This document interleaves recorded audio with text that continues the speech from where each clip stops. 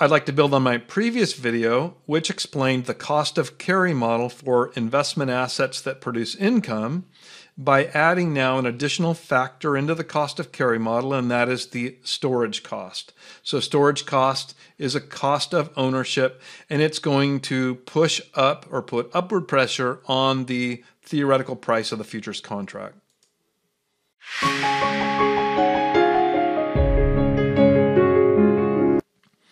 My previous video explained the general form of the cost of carry model. That's right here where the small c denotes the cost of carry, and it could embed or contain any number of factors that contribute to a net cost of carry, where the idea was we observe a spot price today, and under this model we can price the theoretical forward or futures price as a function of that spot price and the net cost to carry or own the commodity over the period as represented by small c.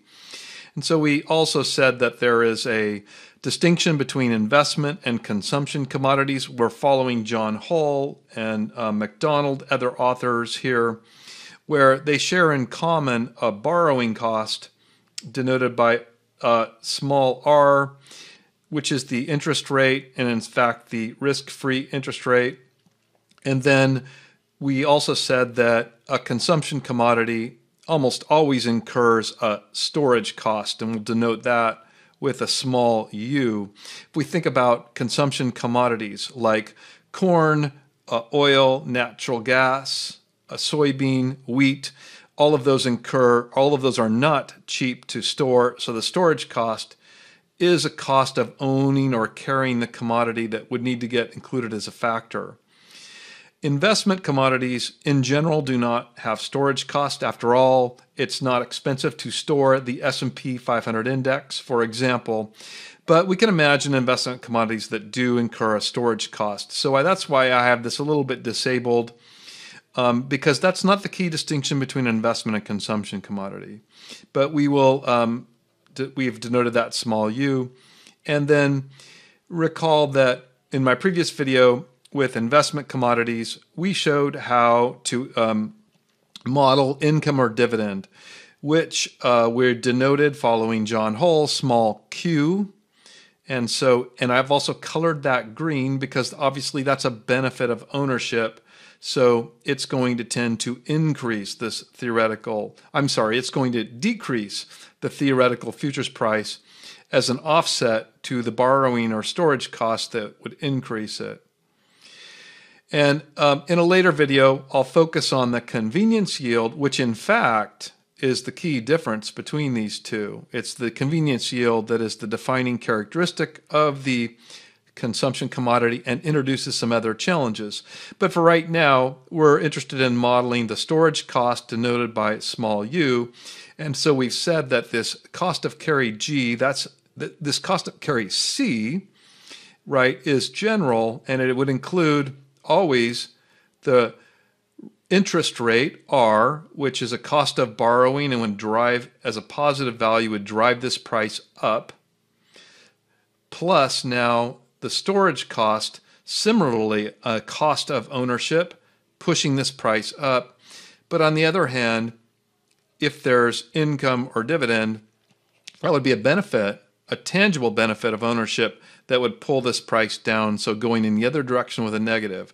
So in this case, three factors that really implement the cost of carry, or is a specific instance of the cost of carry, so I could put parens around it, over some maturity t, and then that becomes the exponent, and we have the spot price observed, so that could be a valid model for the cost of carry. That's f sub 0 then is a function here of these three factors in the specific.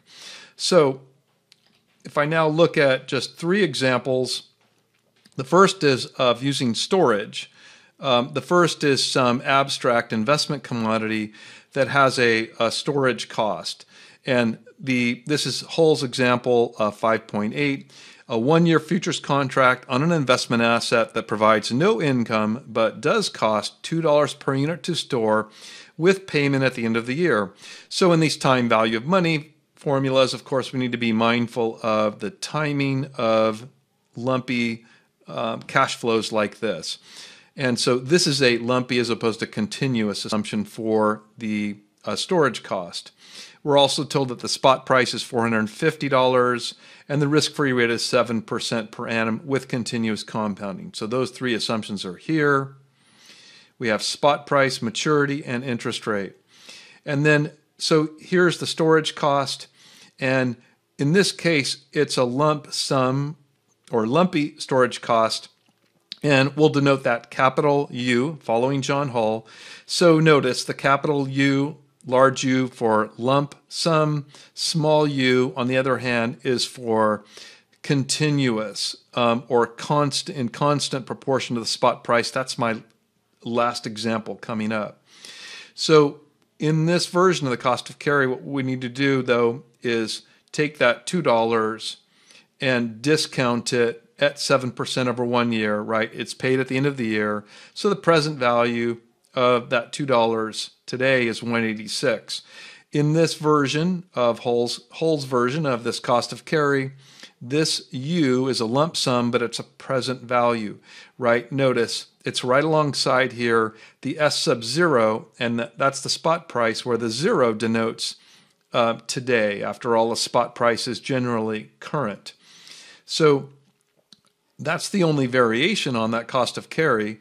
Our risk-free rate as a cost of ownership continues to be a positive value in the exponent. And you can see then we implement this and we get a theoretical futures price for this investment commodity that has a storage cost here of $484.63. Now, once we're good with that, this is the solution that John Hall shows. If we're good with that, then you can probably understand that this theoretical futures price is a future value, such that the other way we could go is just take that out here and simply add the $2 onto the futures price, and you'll notice I get the same result, 484.63. So not the solution he shows, but just to show you that that's actually a future value, and the capital U is a present value. And we could introduce that storage cost as a lump sum in either way. Okay, second of three examples. This is Hull's end of chapter 515. I meant to say end of chapter 515. And this is silver. And so silver is our classic example of a commodity that is not necessarily either investment or consumption, but could be both. So the assumption here is a 9-month futures contract on silver. So notice that assumption is captured here with the maturity. The storage cost is 24 cents per year, payable quarterly in advance. So the terminology there is very significant. And then the spot price is $15 with a risk-free interest rate of 10% per annum with continuous compounding. So you can tell we're using the risk-free rate of 10% is so high. This question is old. Apologies for that. Obviously not a realistic risk-free rate assumption, but I wanted to just honor the example that's actually in print with the version I have. So forgive that's not realistic. But as before, we're just introducing the lump sum, although here it's just a little more involved because we actually have over the 9 months, we have 3 lumpy storage payments to make, right? It's payable in advance, so we have the 6 cents. It's 6 cents per quarter because it's 24 cents per year. But that first 6 cents is payable immediately, so it's just as is. And then the next 6 months is discounted. That's 6 discounted at E, right? 6 cents multiplied by E raised to the negative 10%.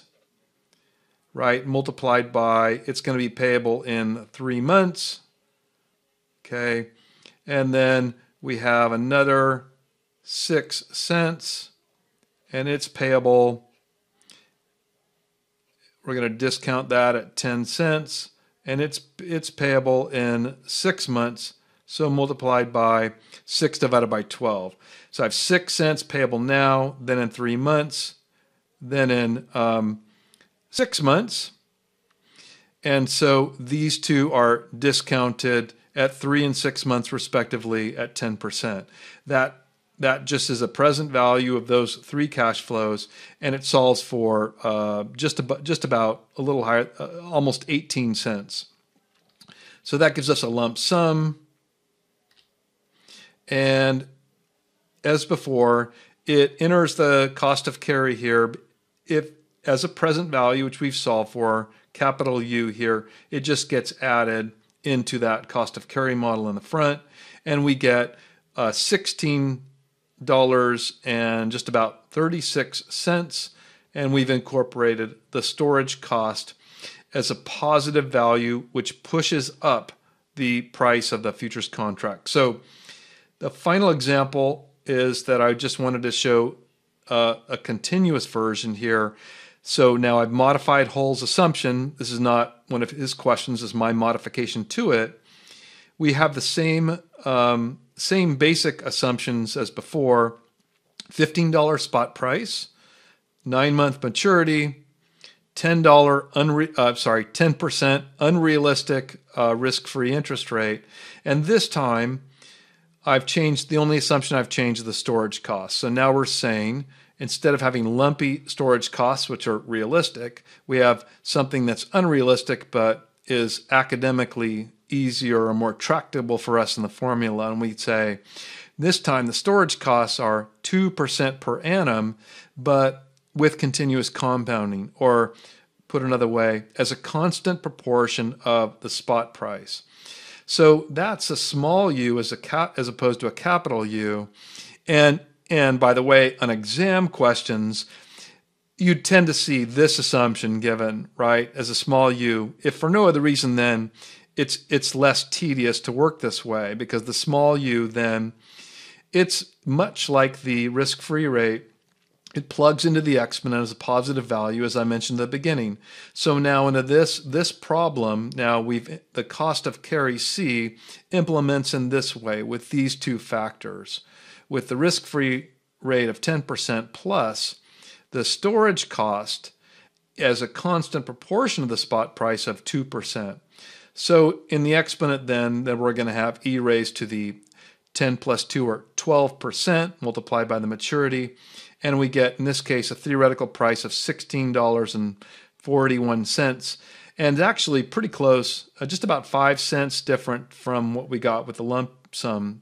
We could actually solve for the continuous version that is equal to our lump sum, but I'm not doing that here. I just guesstimated, and I get a pretty close result.